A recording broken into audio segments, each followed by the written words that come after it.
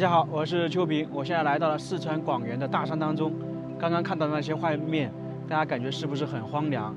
那么多建筑全部荒废了，而且这里算是在一个悬崖上面，故而呢也被称为悬崖村。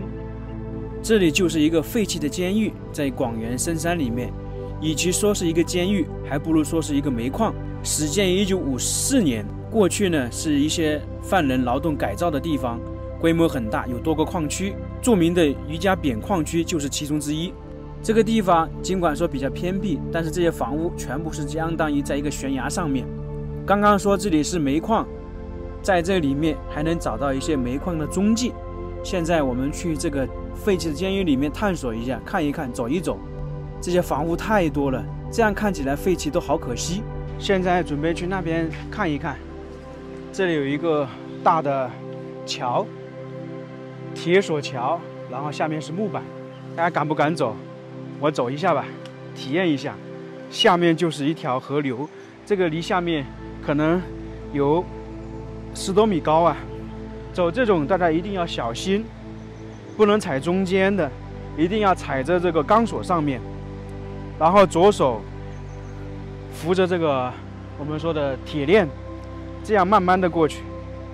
因为毕竟这个铁索桥。 时间比较久嘛，有点紧张啊。我们一步一步往前走，就是说要扶着这里，然后脚踩，尽量踩在这样上面，可以看到明显有痕迹的。前方感觉有车过的痕迹，那可能以前很多人往那里走，然后有些人开车就往这边走到这个中间开始晃了，我有点紧张，赶快走吧。我基本要看脚下，不能看上面。 因为看脚落在哪个地方，发现我胆子越来越大了，经常一个人跑深山，然后连这样的桥可能都敢走了，是不是有点跟那种泸定桥很类似啊？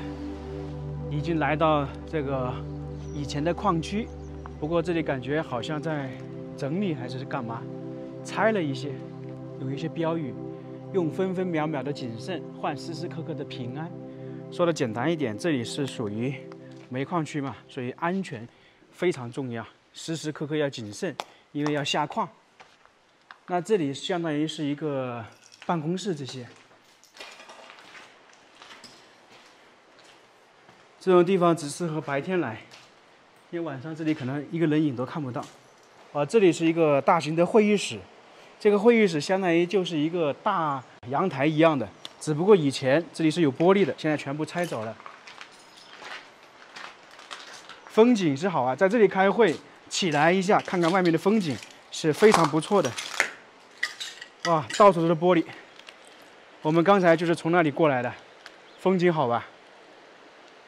这个完全是在一个大山深处，很多的房屋，包括我们刚才空中看到的集中的，都是在那个上面。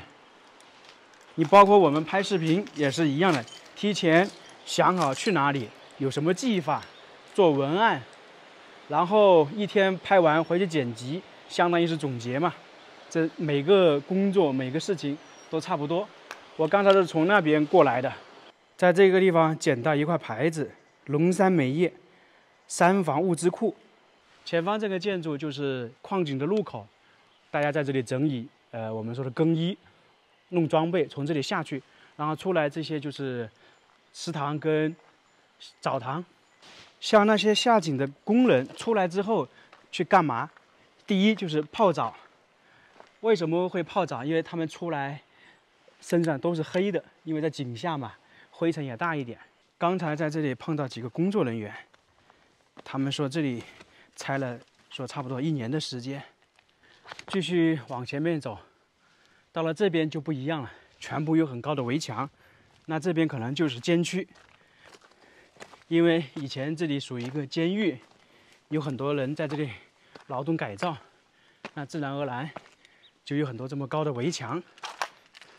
听说这里当时有好多那个人在这里劳动改造。那像这里是一个通道，那估计当时的犯人就是从这里进去吧。哦，这里写了，确实。 这里就是通道，7分监区。大家看到了没有？那这里相当于就是一个过道了，非常大呀！我在里面已经逛了差不多1个小时，1/3都没逛到。继续看一下这个通道，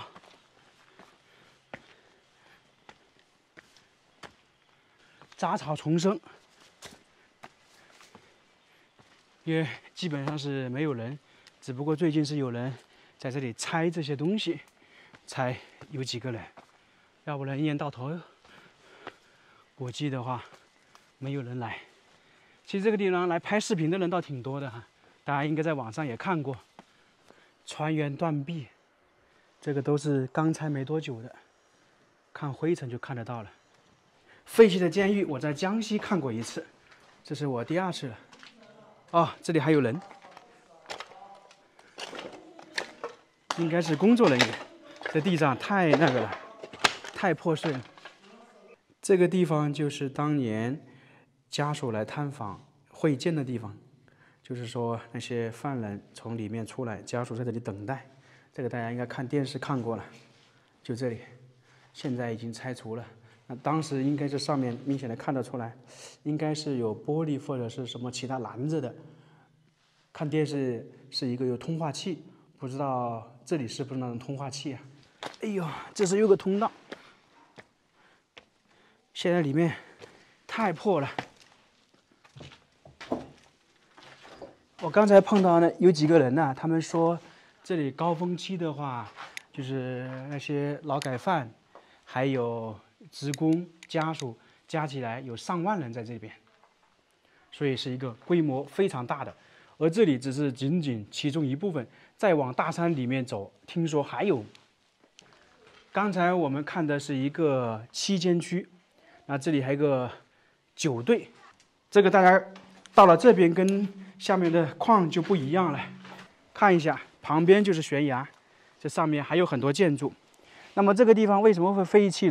刚才听几位当地的村民讲，他说，在08年不是有一个地震嘛，然后这边呢可能也受到影响，这个旁边的山体啊有点我们说的松动、滑坡的迹象，然后他们就迁移走了。他们是这么说的，那是杂草丛生啊。现在去上面看看，上面主要是属于监视区。碰到2位当地的工作人员，带我上去，顺路吧。这里食堂特别多，到处都是，因为生活了上万人，那自然而然吃饭的人就多。我们现在往上面进发，前方那个就是监狱里面的医院，就是说有感冒或者摔倒了这些简单的，可能就是在这个地方候诊区。这个不大，我们就不进去看了。到了这个上面就能够发现，真的是丛林密布。看看我身后，都是杂草丛生，像密林一样的。那么很多人可能就会在下面转一转，很少人会来到这个上面。胆子太大了，现在又剩我一个人了。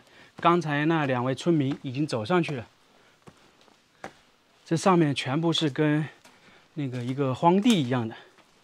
从这些也能够看出是没人走过的，很少。蚊子特别多，那这些房屋都挺有年代感的，丛林密布啊，我都有点想打道回府的感觉。现在看不到一个人了，这里写着2中队、1中队、4中队。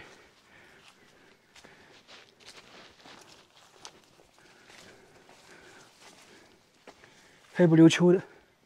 很多地方都不敢走进去，因为草太密了。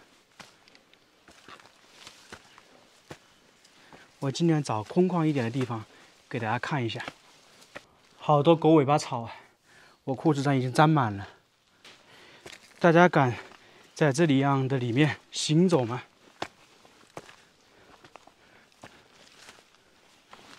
应该也是属于办公区域吧。看起来这边都是属于他们宿舍，就是职工的宿舍吧。有家属的都在这边，因为我们看到大部分是2房1厅的。这个修的是不是排水的？这么大，就跟暗道一样的。这里面都经过整理了，这看不出来吧？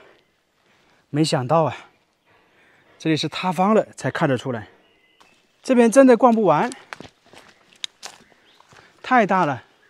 你看这边也是，这下面还是一个篮球场，应该是那些家属或者职工在这里娱乐的地方。这里有一栋房屋，感觉有点不一样。前方还有很多房屋啊，这一排过去都是。刚刚在这里，我一碰到刚才2位带我上来的村民，他们说这栋房屋是当时管教人员那个居住的，相当于管理人员，是3层的。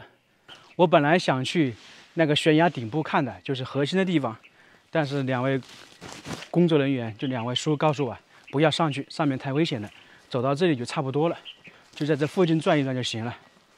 所以呢，我就不上去了，因为这里确实也太大，如果要逛到上面的话，还有2、3个小时呢，一直要爬上去。